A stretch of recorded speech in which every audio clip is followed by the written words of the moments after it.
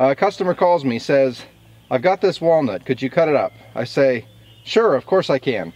And he says, "Also, I've been watching your YouTube channel," and I thought that was pretty cool. This walnut is about 30, 32, some of these are 27. Very, very short one here that's only about 24 inches. And that's pretty short for the Wood-Mizer. So let's see how we can remedy the situation. So normally you can fit anything on a Wood-Mizer that's about 4 foot long, because it has to be able to fit. If you have the center supports, it has to be able to fit and grab onto those two center supports. In this case, we can't do that. And so what we're gonna do is make a quick and easy fixture, and hopefully this will work, to cut smaller stock. And all you need is a board. This is a 2x4. And the longer the better. You want it to be able to still fit in between these two spots. And here's the disclaimer with this. You really can't cut something an inch thick doing it like this, because your side supports have to be up high enough to grab your board. So that's going to be about 3.5 inches if you want to be grabbing this board all the way completely well. And then you're going to want some other kind of board. This is just some 1/2 inch plywood as a support to actually set it on. And it doesn't really matter what you do with this.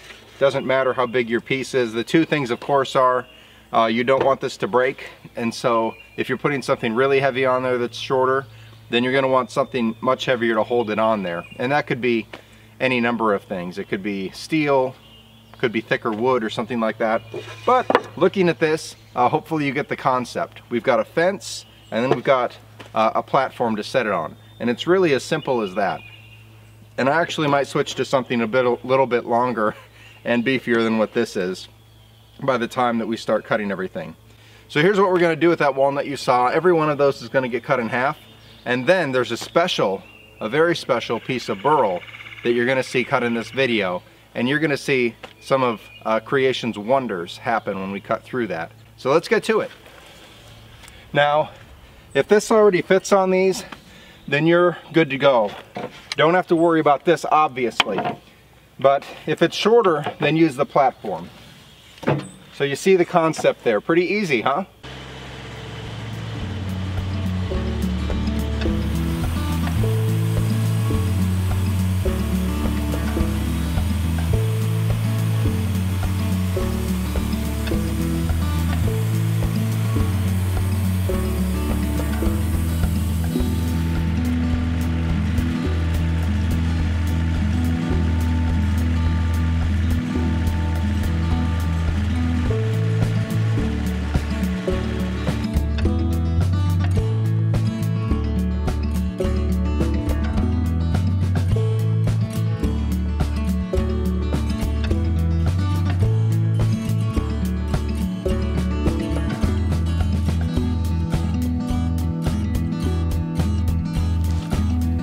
Here's the results of creating a quick little jig to saw up a bunch of short walnut logs in half.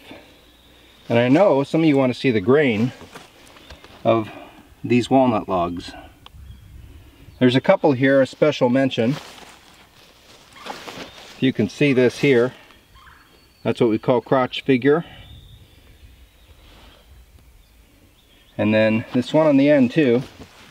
Obviously there's two sides of this, so looks pretty cool, huh? Well, we got one more thing to do yet in this video, and let's get to that. Well, this could be something special right here. This is a burl, is what we call it. When a tree grows fairly abnormally, and all kinds of weird stuff happens. It's about the best way I can explain that. So sometimes burls are crapshoots because they could be really, really beautiful, or they could be full of all kinds of voids and inclusions and things like that. Can you guess what kind of burl this is? Well, after I cut it, I'm going to tell you. So let's use the same method for cutting the short stock and see what kind of beauty creation has in store for us today.